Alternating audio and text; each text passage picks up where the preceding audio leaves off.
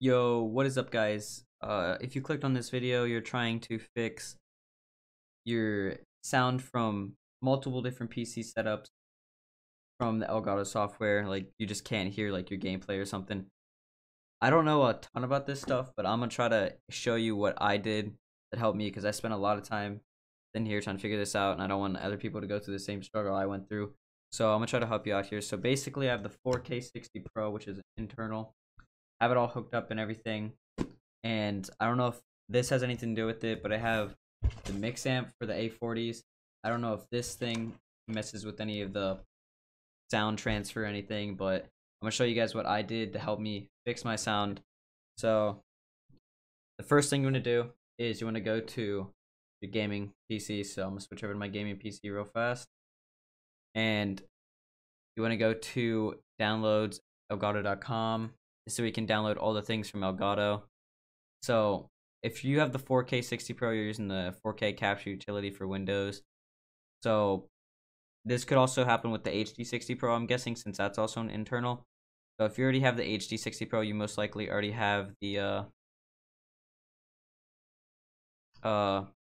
game capture for Windows, I'm pretty sure. So if you have the 4K 60 Pro, you're going to need to install the game capture for Windows. So you're just going to click install and then go through the installing process. So I'll minimize this real quick. And then the next thing you're going to do, so when you install that, you're going to install the game capture HD, which is down here in the bottom left that I'm showing you, in the sound capture. So you're going to open up the sound capture, and you want to go over to the PC gaming, because this is where you can customize the sound settings for PC. And the thing I did was I went down here. This says, where do you want to hear your PC gameplay? And I selected the monitor that I was playing on. And then for the output at the bottom, I selected my mix amp, which is what I'm hearing through my headset. So basically, want to select this. You want to select your monitor for the first one, and then your headset for the second one. And then when you do that, it should make your sound down here. If you click on the sound, it should say speakers Elgato sound capture. And anytime you go to change to your headset, like right here, Pro Voice, it'll automatically just set it back to that. So you should be good on that. And then also, you want to do the same thing on your streaming PC. So I'm going to go back over to my streaming PC. And what you're going to want to do here is you want to do the exact same thing. Download the video capture software. And then I'm actually going to open up the sound capture. Show you what you want to do here. For this one, you're going to want to go to the headphones. So this is where you want the audio to come out for your streaming PC. So say you have another headset for your streaming PC. First one's going to be your headset. So right here, as you can see, I'll go back to OBS real fast. This is the headset that I use for my streaming PC, the Astro A20s. So that's where I want the sound to come out for that. So you're going to go back to sound capture. So you want that to be your headset or whatever you're going to have the sound coming out of, like speakers or whatever.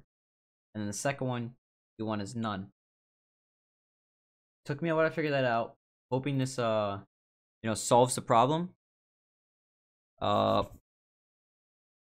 honestly like the only thing I found wrong, was just not being able to get the sound from the gameplay or anything from my streaming PC over to from my gaming PC over my streaming PC. And I'm gonna show you another fix as well. The 4K capture utility. Hopefully this helps some people as well having this problem. At first I couldn't figure out how to like get it to actually like capture my display, and I couldn't find any videos on this either. I figured it out myself, so I might as well just throw it in for the video to help you guys out. So whenever you go into the 4K capture utility software, you're gonna want to go over to device. This is where you'll select whatever you're gonna capture, which is gonna be the 4K, the 4K 60 Pro. And then I just have mine set as 1080p 144 because that's what the monitor I'm like playing on right now. So the way to get that is this input ED ID mode. So usually it's set to merged. and you want to just change it to display, because what this is going to do is it's going to allow your thing to capture display. So it's going to capture, like you said, it's right here, I have it set to 1080p, so it's going to capture 1080p recording on my display, and it's also going to be 144p. So like I'm actually going to get my 144 hertz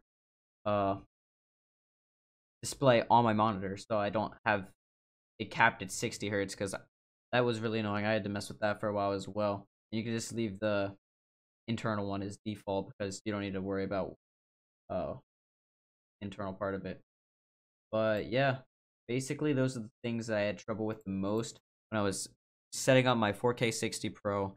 So I'm hoping this video does help you guys out a lot, because it's really a pain in the butt when you get something new and you get some, like, you go on YouTube to try to look it up and you think there would be a video on it because it's YouTube, but there's not a video on it. So hoping that does help you. Don't forget to like and subscribe if you enjoyed the video and it genuinely helped you. So yeah, it's been Air Clap, and peace.